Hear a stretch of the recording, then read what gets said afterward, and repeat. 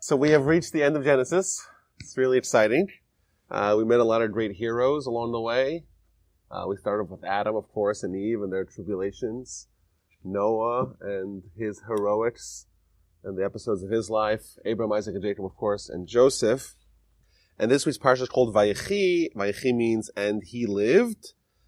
And now the entire Jewish family is in Egypt. They're, of course, led by Jacob, who's already in last week's parsha, 130 years old. He's really getting up in age, and he lived in Egypt for 17 years, and he was 147 years old. And the parsha basically is oriented around the end of Jacob's life, and then eventually afterwards it's kind of setting up the stage for the dramatic change that's going to happen to the Jewish people, the family, after that entire generation passes. Now, there's an interesting note here. Between every Torah section, so there's 54 Torah sections, between all of them, one of the next one, there's a little break in the Torah scroll. If you open the Torah scroll, you'll notice that there's just white space between every parsha, and even within a parsha, there's various sections that have just end to the end of the line. Now, between every book of the Torah, there's actually 4 empty lines that separate that. Now, all these things have been since the times of Moses, and every parsha has a break between it and its preceding parsha, with the exception of this one. Between Vayigash of last week and Vayechi of this week, there's no break. It just keeps on reading. No stop. And this is really strange. And Rashi tells us that the reason why the parsha is closed, there's no opening, is because, he gives us 2 reasons. Number one, because Jacob died in this week's parsha. And once Jacob died, the hearts and the eyes of the Jewish people closed. Why? Because that really marks the beginning of the enslavement. That's the first reason. The second reason is that Jacob wanted to tell his sons about the redemption, and it was closed from him, and therefore it's marked by the Torah portion being closed as well. That's what Rashi says, 2 opinions. Now, what's interesting is that Jacob died, but the enslavement didn't actually begin for many, many decades afterwards. In fact, we're told that until all of Joseph's brothers passed, there was no change in the status of the Jewish people. It means once people of that era, that generation, was still alive, nothing happened in the form of enslaving the Jewish people. Yet, Rashi here tells us that when Jacob died, that's the beginning of the exile. What this means is that the exile was really twofold. There was one exile that started when Jacob died, and the physical enslavement only began when all of Joseph's brothers died. So what was the exile of Jacob? What actually happened was something very subtle, and that is a shift in ideology, a shift in perspective. Jacob was a beacon of faith, of Torah for his people, for his descendants. And numbered 70, then the last week's parsha, we find that they start growing very rapidly, very fast. And Jacob was a link that they had all the way back to Abraham. Jacob was Israel. He was the one who struggled with the angel. When they had him in their lives, their commitment to their values was unhindered. Now they're in Egypt. They've been there for 17 years. Their kids are going involved in Egyptian culture, albeit in a separate community in Goshen, but still they're part of a larger community.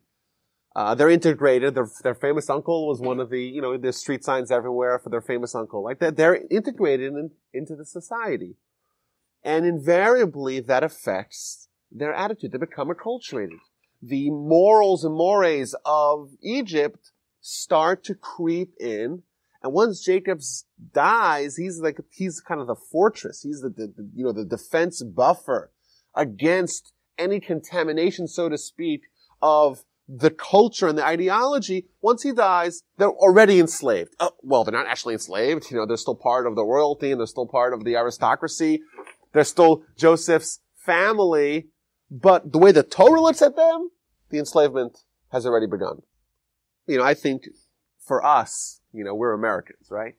And we're proud to be Americans. And we should be. It's been a very good country for the Jewish people to live.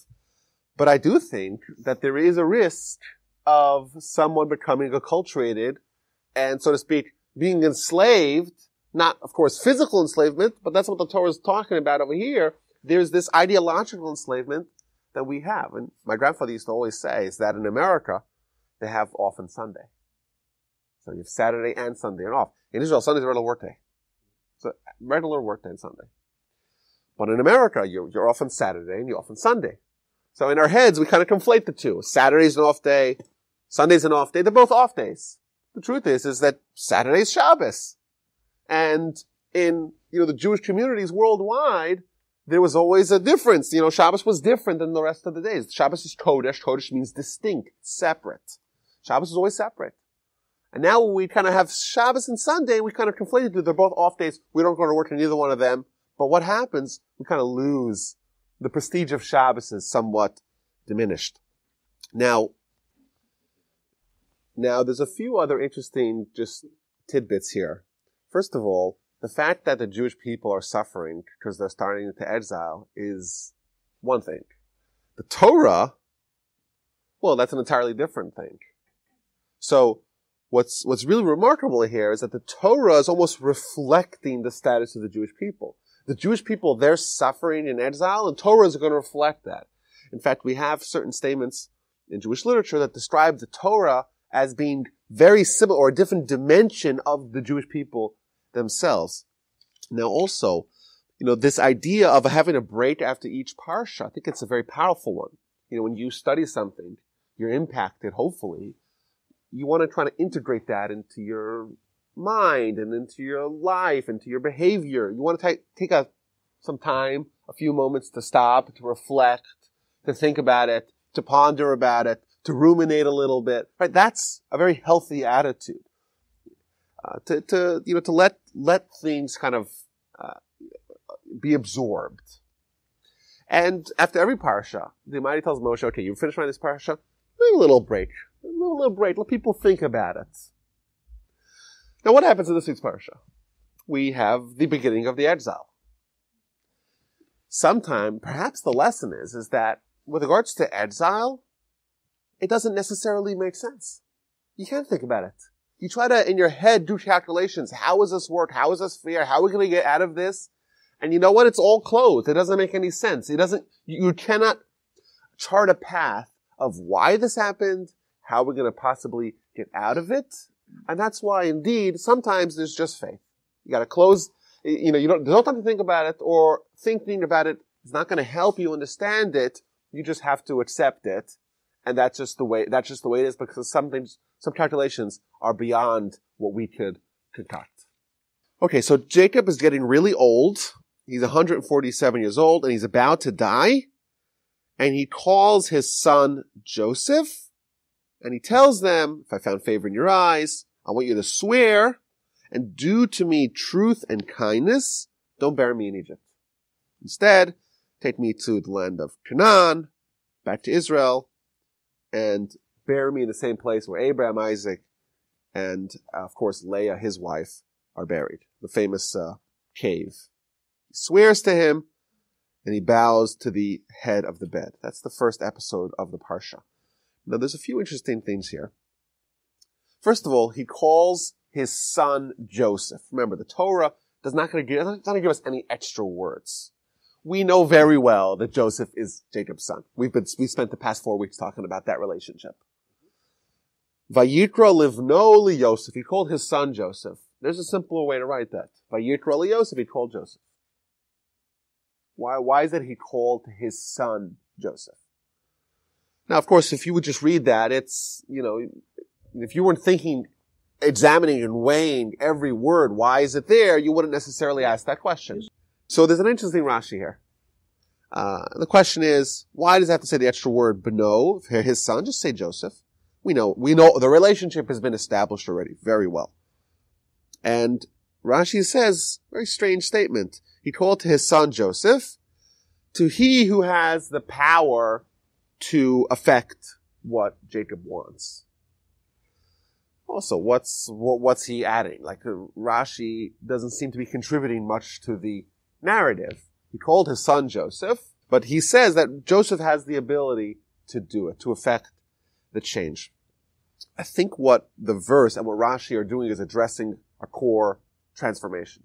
We know Jacob made mistakes, or arguably made mistakes, with regards to how he treated his sons. He showed favoritism to Joseph over the rest of them, and we argued maybe that's bad parenting. Right? That's what the discussion we've had previously. He gave him the sweater, and he treated him better, and that caused there to be conflict and tension amongst the brothers. So now, has Jacob learned his lesson? It's been 22 years since those, 22 years plus 17. It's been almost 40 years since those events. And now he has a need. So which son is he going to call? Says the verse, he called his son Joseph. Means the only reason why he called his Joseph was not because Joseph was any different than the rest of his sons. He called his son, and this time it happened to be Joseph. Well, why Joseph and not the rest of them? Because Joseph was the one who had the ability to bring about the change that he wanted, because he was the king, or the second in command. And I think that's what Rashi's telling us. It means he called his son, and it could have been any one of the sons, because Jacob changed, and he learned his lesson, and he no longer was showing favoritism to Joseph, and therefore he didn't call Joseph, he called his son. Well, which one of the sons? It happened to be Joseph this time, because Joseph was uniquely positioned to be able to bring about that change. But to me, it was always interesting, because you read this Rashi, and you don't really understand the question and the answer. Rashi's he's always coming to answer something. He's not telling you what he's coming to answer. He's just telling you the answer. You won't understand the answer if you don't know what question he's asking. He's asking, why does it say the extra word to his son? And he's answering because that's really what he wanted to entrust the mission with, to his son. Why Joseph? Because Joseph had the unique ability to do that. Now he asks him to swear, to do kindness and truth. And here we're told that kindness can sometimes be true, and sometimes to be not so true, or less true. Our behavior, and our positive behavior, we're doing kindness, can have ulterior motives. If I do kindness, but only because I think I'm going to get on the back end, it's still kindness, but it's not as pristine as if I do kindness totally out of the motivation of doing the Almighty's will, helping other people, doing goodness. How is it possible for someone to do kindness without any expectation of getting anything back from it? To do kindness with someone who's dead. Says Jacob to Joseph, I'm asking you a request of how to bear me, or where to bear me after I'm dead. After I'm dead, I can no longer give you any brownie points for doing kindness with me. And therefore, says Jacob, this is kindness, but it's also truth.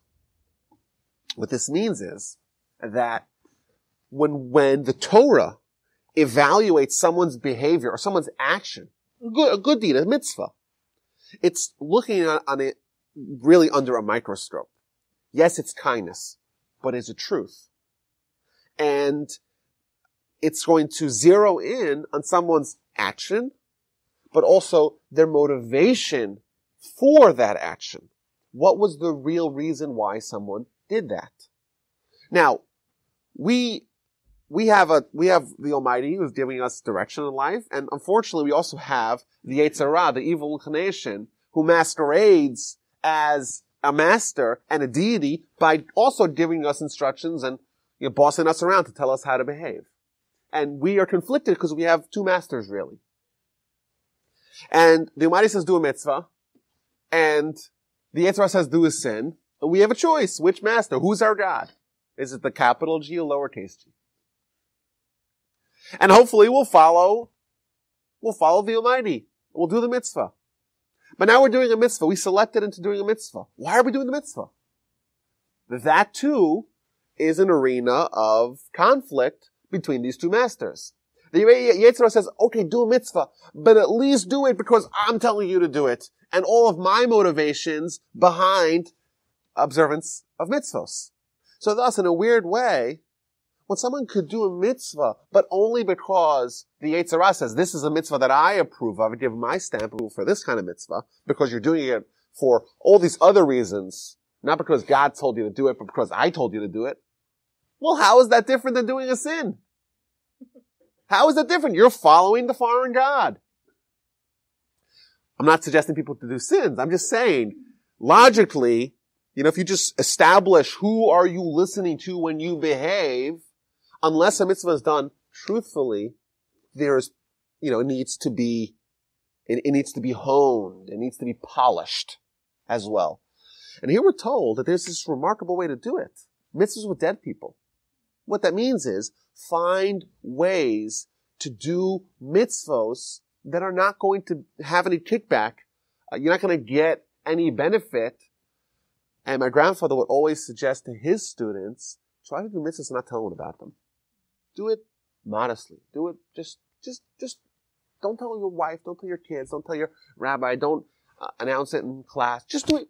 You are doing the will of the Almighty, and you're not telling anyone about it. You don't want anything in return. That's the highest level of doing a mitzvah, because that is really doing the will of God without the will of the foreign god interfering at all. Jacob does not want to be buried in Egypt. Why does he not want to be buried in Egypt? So Rashi gives us a few reasons, because Jacob, of course, is a prophet. He knows in the future there's going to be plagues that are going to befall Egypt. Some of them are going to involve the subterranean geology of the land, and he doesn't want that to affect his dead body. One reason Rashi gives. Additionally, he doesn't want to have. He wants when humans are resurrected, he wants to be resurrected in Israel. And lastly, interestingly, he doesn't want the Egyptians to deify him. Now, like Sandy's mentioned, when Jacob arrived to Egypt, first of all, he's a 130-year-old. He's the father of the great hero who saved Egypt, Joseph. He's a remarkable figure. But also, the famine stopped 5 years early. And even Pharaoh's really impressed with him when they meet. He became somewhat of a hero, somewhat of a celebrity in Egypt. And he was worried, I'm going to be buried here. They'll make a shrine over my grave. And before I know it, the Egyptians will deify me. And he didn't want that for obvious reasons. Now, I think this is interesting. This does really give us a window of insight into what the society there was like at the time. And really how it's been for a long time in non-Jewish societies. If you saw a human, clearly by any objective standard a human, who was remarkable and was off the charts in some way, there was a tendency for them to be deified immediately. In fact, the pharaohs themselves, they would deify themselves.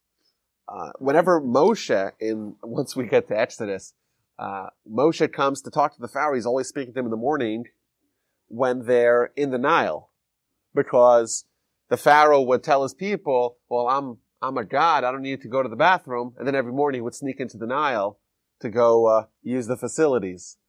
And therefore Moshe would go to him and say, I know exactly who you are and what you are and everything about you. Don't worry about it. Like he would kind of just show him that I know your vulnerabilities. But this is really surprising that there is a certain human desire when you encounter someone that is able to do things that you're not able to do. You automatically, you cannot possibly fathom how this fits into the normal scale of human capability. You ascribe super capability, supernatural, transcendental capability to that. I spoke recently about the story of JC as given in the Talmud. I gave that class here a year ago as well, but I spoke in the Torah Center on Hanukkah about that. And one of the sources about this episode describes JC or maybe arguably who is the JC character, as a student of one of the rabbis. He was just an average, or maybe he was a student, but he was a student of one of the rabbis. He wasn't one of the rabbis, he was a student of the rabbis. But he was pariahified, for whatever reason, by the Jews, and he went to the non-Jews. And the non-Jews saw a student of the rabbis, and to them, they never met anyone like that. He was off the chart, so to speak, by their measurement, by their standards, and therefore they had no choice but to deify him. That's the only thing that made sense to them, because they cannot see a human they've never met someone like this who's just performing on a higher level than what they're used to, the limitations that they have built in their own minds. Now the truth is, had they met any of the other students of the rabbis, they wouldn't be impressed by this guy. But they didn't. He was the one that they got, and therefore they deified him. That's one of the theories on this issue. Maimonides, you look at Maimonides' accomplishments, in every field that he touched, off the charts. I would imagine that if he was a sage of the non-Jews, he too would be deified. He too is performing in ways that are not standard. Like the human limitations should not allow such voluminous contributions in such disparate fields. It shouldn't normally allow it, and therefore people would be stymied and befuddled by such an accomplished individual. Well, obviously he's not playing with the same rules that we are, deify him right away. But the truth is that our nation is a nation that produces giants. And giants that some people, they encounter them, and they don't imagine how it's possible for people to do that. And that's just, but we never deify humans, because we know, we have a certain expanded, standards. Even Moshe splitting sea and plagues and going up 40 days not eating, not drinking, never once did anyone consider deifying him. In fact, they would always highlight his humanity. We'll see Moshe's emotion a little bit. But either way, Jacob was concerned, and it was a very real concern, that he would be deified, and thus he requests him to be buried in Egypt. Now, not only that, he also asks Joseph to swear. This is strange. Joseph is Jacob's son. Joseph, they've been living together again for 17 years.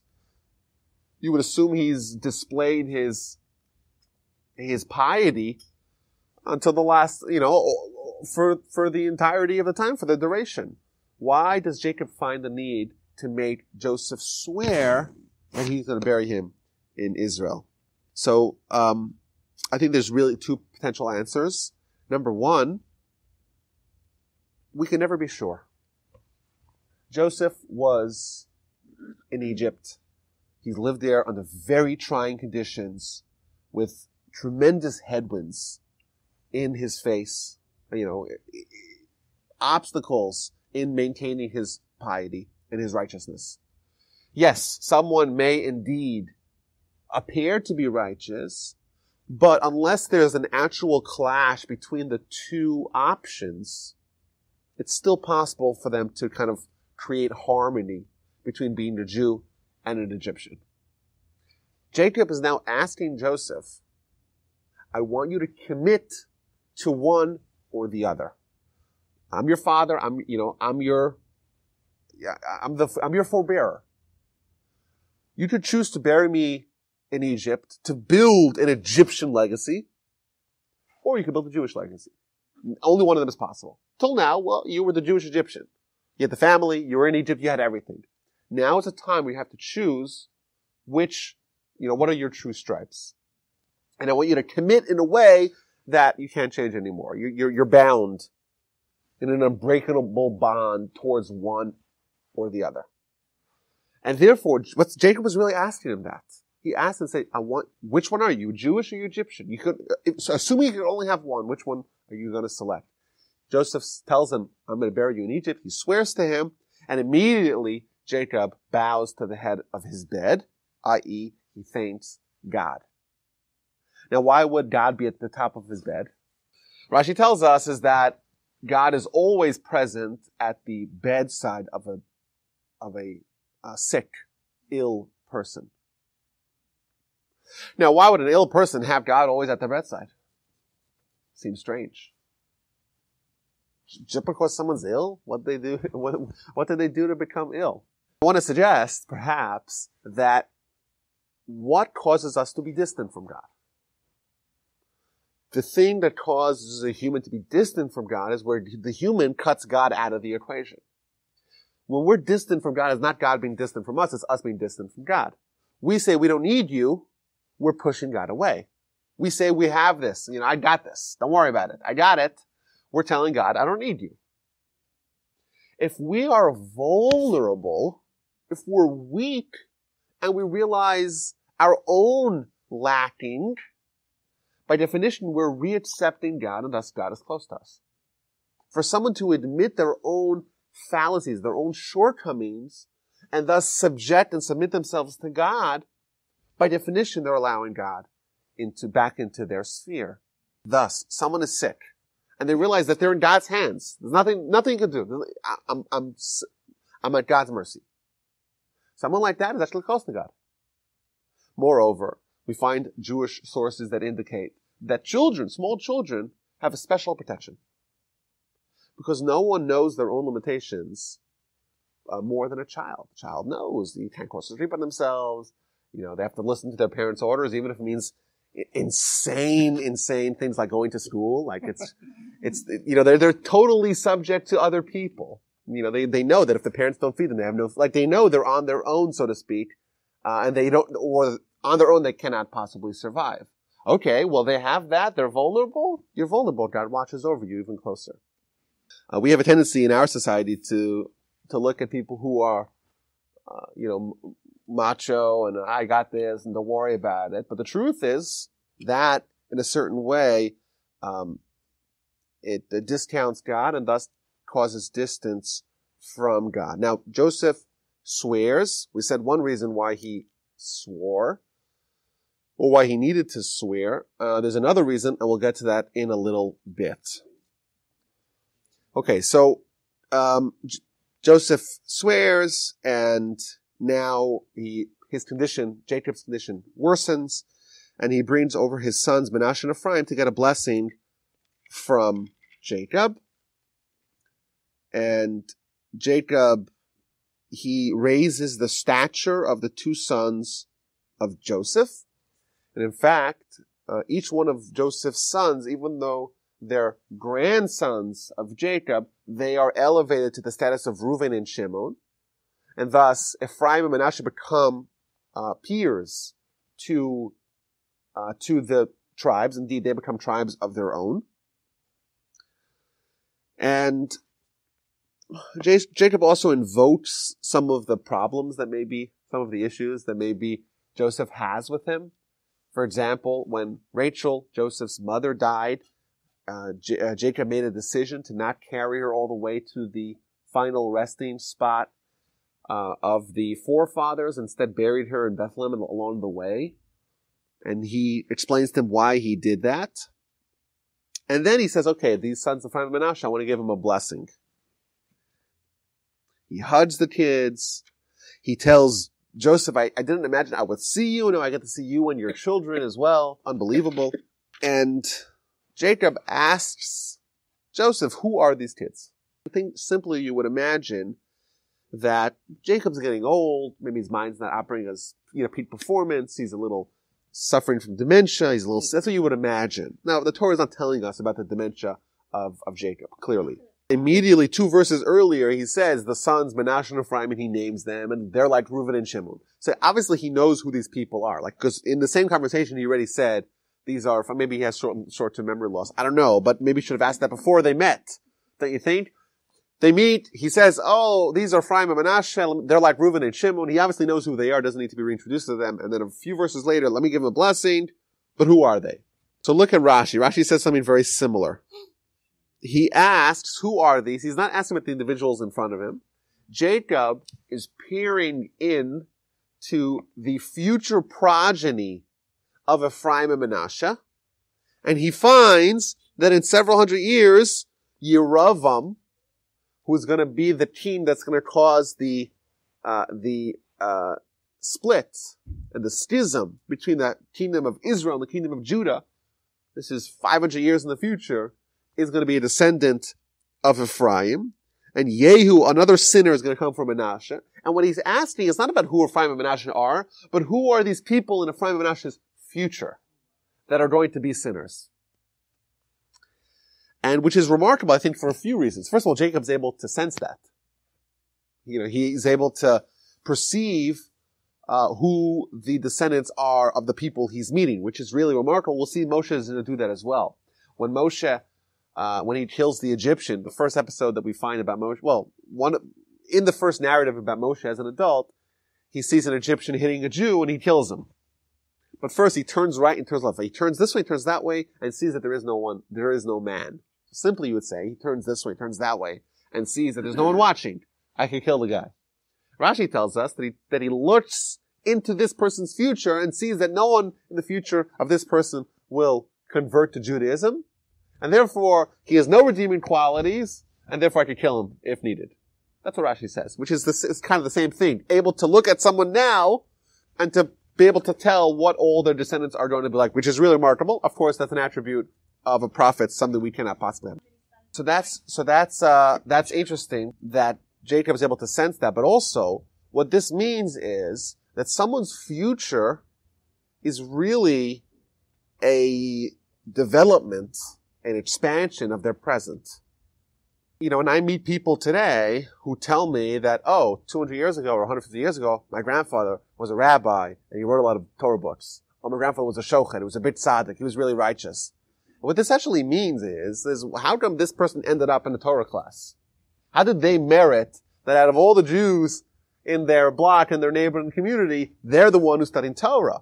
Well, the answer may lie in the fact that their grandfather years back put an extra prayer for their descendants, and now they're just following what the past had already foretold on the future. And of course, we cannot do that. We're not Jacob. But Jacob was able to look at Ephraim and Menasheh and see the great things about them, and see, of course, the problematic things as well. Now, Joseph very famously puts Menasheh, who's the older, on his left side, i.e. the right side of Jacob. So Jacob should put his right hand, the more dominant hand, on his head, and Ephraim on the left side. And Jacob decides to swap his hands, and he puts his right hand on Ephraim and his left hand on Menasheh. And Joseph is bothered by this. He says to him, wait a minute, Menasheh is the older one. He says, don't worry, I know exactly who's the older one, but the younger one is going to be greater, because the descendant of Ephraim is the great Joshua, Moshe's primary student and the leader of the people after Moshe died. Whereas the prime descendant of Menasheh is Gideon, who was also a great Jewish leader, but not quite like Joshua. So Jacob is able to see the future, both in the great leaders and also in the villains that are going to result from these people, and thus he's judging them accordingly. So Jacob gives a blessing to Ephraim and Menasheh. He tells him, moreover, that the blessing that all future Jews will give their sons is to be like Ephraim and Menasheh. And once again, he places Ephraim before Menasheh. Until this very day, there is the prayer that we say, Yisimcha Elokeim Ephraim and Menasheh, for our sons, that may the Almighty make you like Ephraim and Menasheh, because Jacob is creating a mold by which Jews will bless their sons to be like Ephraim. There's something special about Ephraim and Menasheh that is remarkable, and that's what a parent should aspire, that their children should aspire to be like Ephraim and Menasheh. I once heard a suggestion, why Ephraim and Menasheh? Why not Reuben and Shimon, or Judah and Joseph, or Abraham and Isaac and Jacob? There's a lot of people that it could be. Jacob is telling us that we should try to tell our children, aim to be like Ephraim and Menasheh specifically. I once heard a suggestion that Ephraim and Menasheh, they were the next generation, Jacob's grandsons. Yet, the degradation, so to speak, of the generations didn't affect them. Reuben was a son of Jacob. His children were the grandsons of Jacob, and they were not at the level of being tribes, because they were the next generation. They were twice removed from Jacob. Ephraim and Menasheh, they too were twice removed from Jacob, yet they managed to not lose stature and thus to be considered as if they were sons of Jacob. And what this, I think, the overall lesson is that we look at the generations from Sinai as getting progressively worse. The further we are away from Sinai, the further we are from Abraham, Isaac, and Jacob, the further we are from these experiences, the more spiritualistically diminished we are. And thus, we're telling our children, try to reverse the trend, so to speak. Even though your children, so to speak, you're one generation later, always aspire to be like Abraham, Isaac, and Jacob, and going back and reversing the trend that is the default. The default is that as we progress, we regress, and try to undo that and try to aspire, at least to aspire to be like Ephraim and Menasheh, who were able to buck that trend. Now, Jacob is about to die, and he's given a blessing now to Joseph and to Joseph's sons, and he calls in all his children, and he wants to give them all a blessing as well.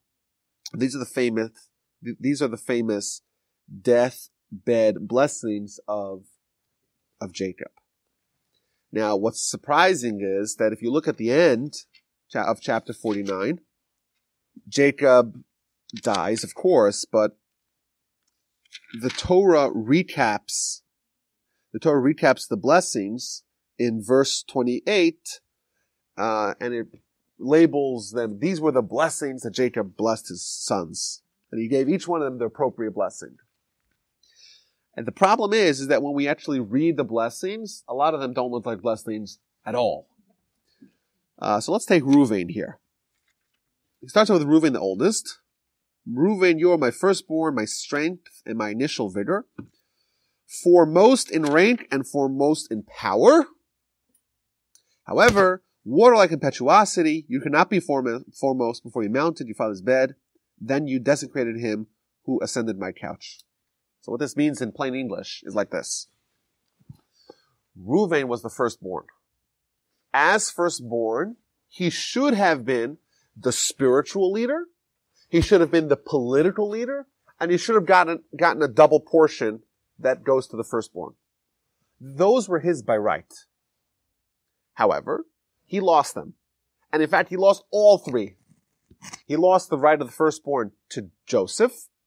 And Joseph, how many tribes did Joseph end up with? All of his brothers ended up with one tribe. He ended up with two. He got a double portion. He lost the kingdom, the political leadership to Judah, and he lost the spiritual, religious leadership to Levi. And that's his blessing. Aren't you happy you got a blessing? Wasn't it wonderful? What would you have done without it? And the question is obviously, what's the blessing? And furthermore, the reason why he lost the blessing, Jacob tells him, is because he had water-like impetuosity. Unless water is at the lowest point and it's contained, it's always going to be moving. Water will always follow gravity. And Jacob is telling Reuven, you're like water, you're always moving. You're always moving, and therefore you lost all these benefits that you should have had. And the problem is that the Torah considers this an amazing blessing that he could have possibly done without. And my grandfather would always stop, whenever he would study this section with his students, he would teach his students about a global idea that's very vital for us in life. And that is that we have certain inborn, innate character traits that are very inflexible. They are who we are. That's kind of our DNA, how we are comprised. Now, what we do with that is, that's our decision. Sometimes we have qualities that can be used for good or for bad, and that's our choice. But there are certain fixed character traits that are not really that changeable. We could direct them in different ways, but they are who we are. If you have a timid child who loves to read, it's very hard to turn him into the rah-rah kid who wants to jump and dance on tables. And conversely, you have a kid who's very rambunctious, and to turn them into a bookworm is also, it's not possible unless you ruin the child. We don't believe in taking children and changing them. We just like to highlight their unique qualities that God gave them and create who they can be at their best.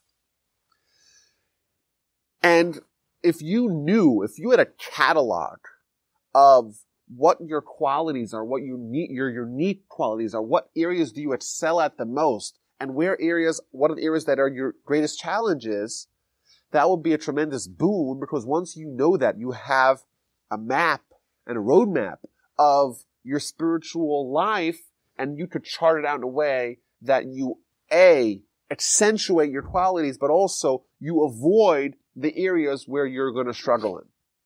What Jacob did for Reuben was indeed a great blessing. He revealed to him his chief problem that he's going to face in his spiritual ascendancy. And that he had a certain quality of not thinking before he acted. And that was manifest, of course, in the story where he swapped the beds. He was disappointed. He was upset. He was riled up. And without thinking of the grander consequences, he immediately took action. Now, sometimes we like to encourage action, but action of a king has to be weighed out. You have to think about the possibilities. You have to look at the permutations of the event. There's many factors that a king has to take into account before they pull the trigger on whatever decision they make, because the decisions have lots of implications and impacts. What Jacob's actually doing for him, he's saying, yeah, you lost the kingdom, but you're not suited to be the king. You have a certain quality, a certain happy trigger finger that makes you uniquely unsuited for being king. And therefore, it's indeed a blessing. It's a blessing for someone who's not qualified to be the king or the president. Go with that however you want to be in a job that they're unsuited for. Yes, to be the king is great, but if you're not suited for that job, it's harmful for you and harmful for your constituents. It's harmful for everyone involved. The lesson is a very powerful lesson here. Reuven, not only did he get an accounting of where his greatest challenges are, but also Jacob sets him up in a way that his life, or that his career choices are not going to always run in the face of his unique hampering quality that he has. Thus, to not be king indeed is a blessing. Indeed, to not be a Kohen, to not be the priest, is also a blessing for him. If a priest in a temple, for example, there's a lot of details that go into running the temple in a proper way without things going awry. If the priest is not thinking and just acting, well, you know what's going to happen? They're going to have to restart it. Oh, this guy messed up again. We got to start from square one. And thus, to not be the priest is also indeed a blessing as well. Now, what happens to Shimon and Levi? Shimon and Levi are the next ones. What does he tell them? Shimon and Levi are comrades. They're brothers. Their weaponry is a stolen craft. Shimon and Levi, they're the ones who conspired to kill Joseph, ultimately acceded to just throwing him in a pit and selling him as a slave. But they're also the ones who, when their sister Dinah was kidnapped, they decided to maliciously tell Shechem and his people, and the city of Shechem, to just circumcise, so we'll let you marry, and then once they were ailing, they just rampaged the way through the city. In both of those stories, the motivating factor was one of brotherhood.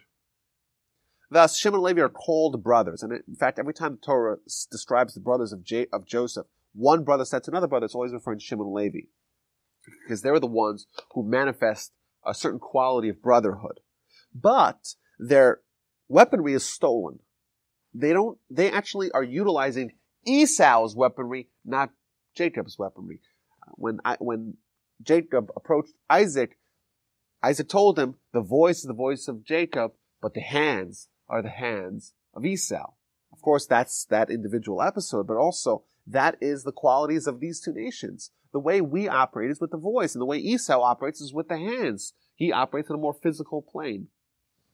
Jacob tells Shimon and Levi, you guys are motivated by brotherhood, and you're disturbed if someone starts up with your sister, or that's an attack against all of us, and we have to respond with the most harsh measures, number one. But number two, the measures that you use are ones that you stole from Esau.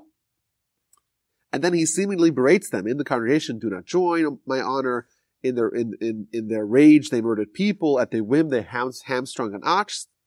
Accursed is their rage, for it is intense, and their wrath, for it is harsh. I will separate them within Jacob, and I will disperse them in Israel.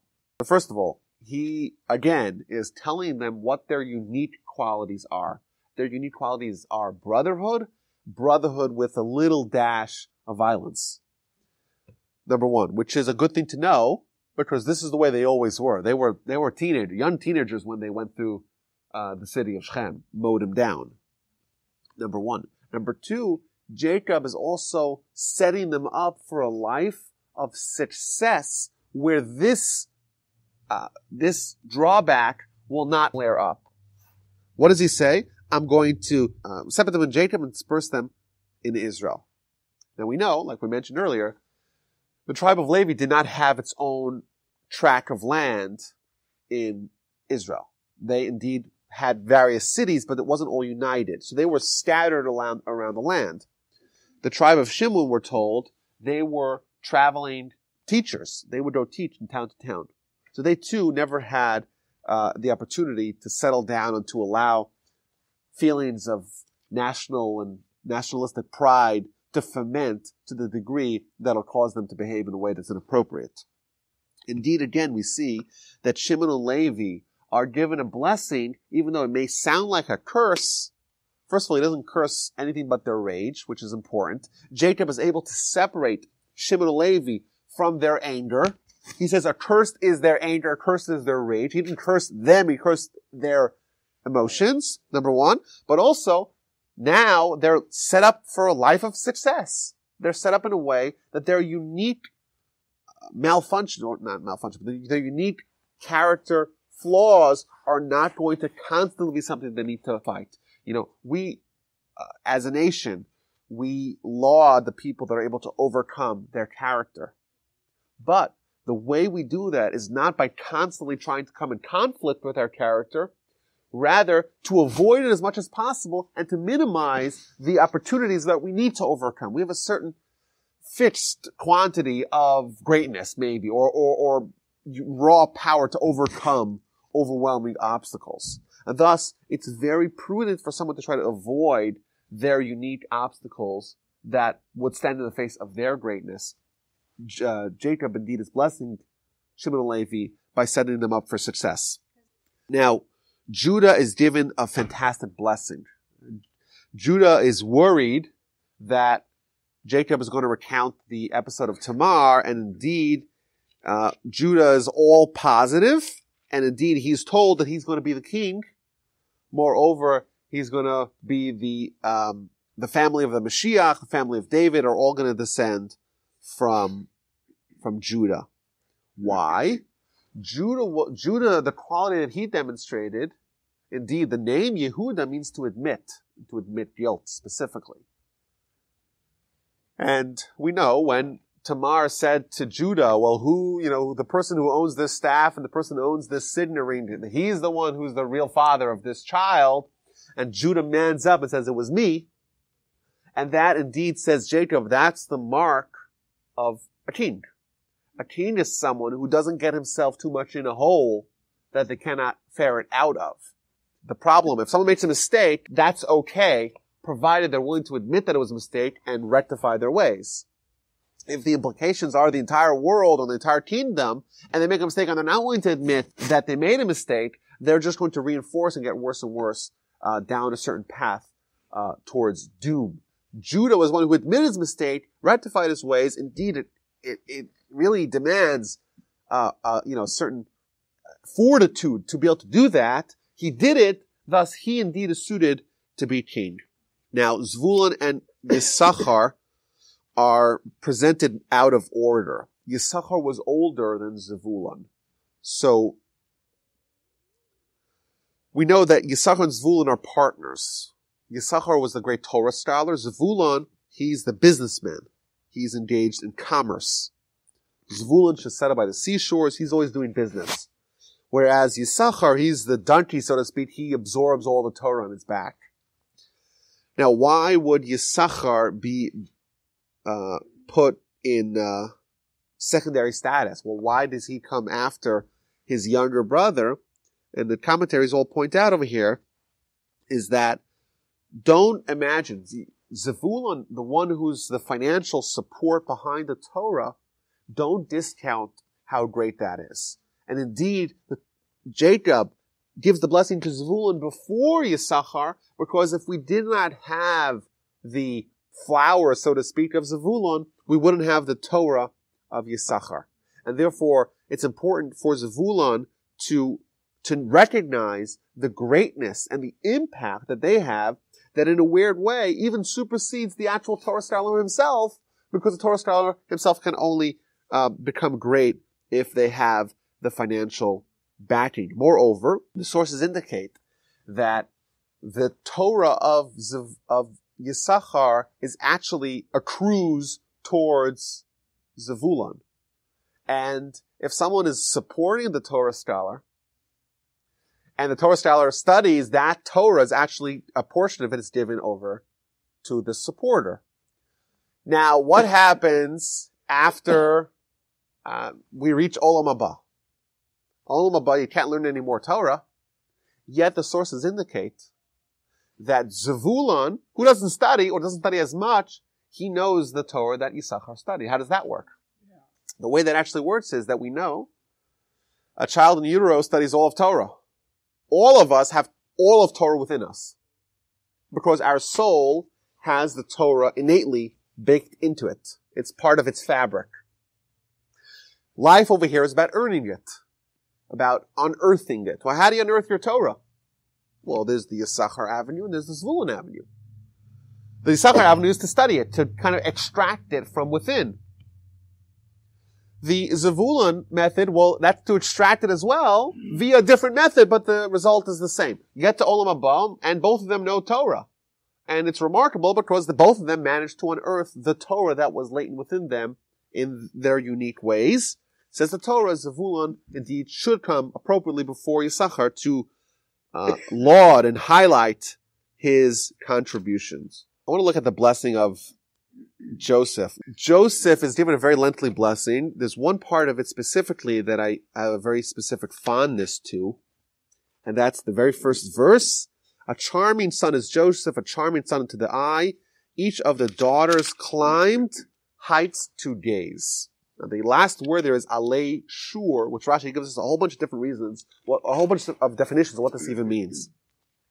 Now, one of the definitions is that when Joseph was being paraded throughout the city of, throughout Egypt, when he was appointed as viceroy, all the girls climbed on top of the roofs to get a glimpse at this new hero who's going to save Egypt. That's what Rashi tells us. The girls are climbing on top of the roof. Now, my grandfather wrote a famous book called Alei Shur, which means on top of the roof, on top of the wall.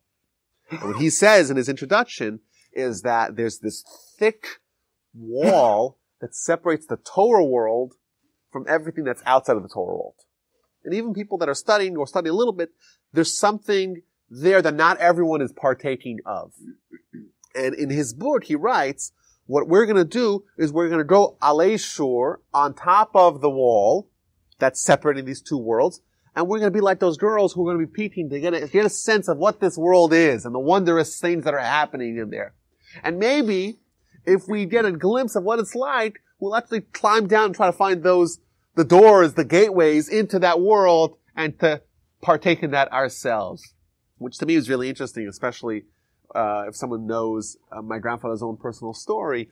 It somewhat mirrors that of Joseph, where Joseph was alone on an island. He's in Egypt. There's no one around. My grandfather, indeed, during the war, when he was in Sweden, there was no other Torah scholars around, and he indeed stayed true to his beliefs like Joseph did, and thus he felt a certain affinity for Joseph, and that's why he named his book after this episode. Pretty remarkable, but I wanted to share that sort of personal feeling towards that. I want to quickly go to the end of the parsha here. Jacob dies, and Joseph asked Pharaoh for permission to bury Jacob in Canaan. And he asks him in chapter 50, verse 4, if you please, if I have found favor in your eyes, my father made me swear, I'm going to die, and go bring me to the land of Canaan. Now let me go bury him.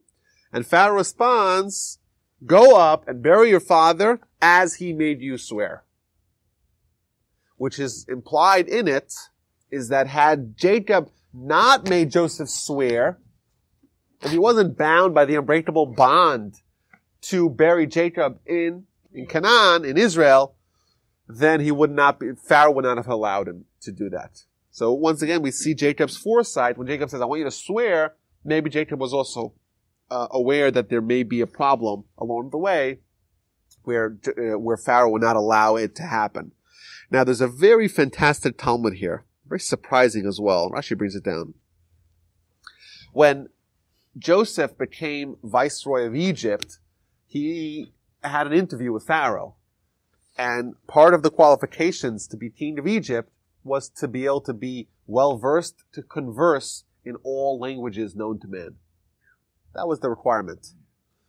And Pharaoh was testing Joseph, and they would start talking in Swahili and French and Spanish and in all the language, Latin, and all the languages of the time, whatever they were.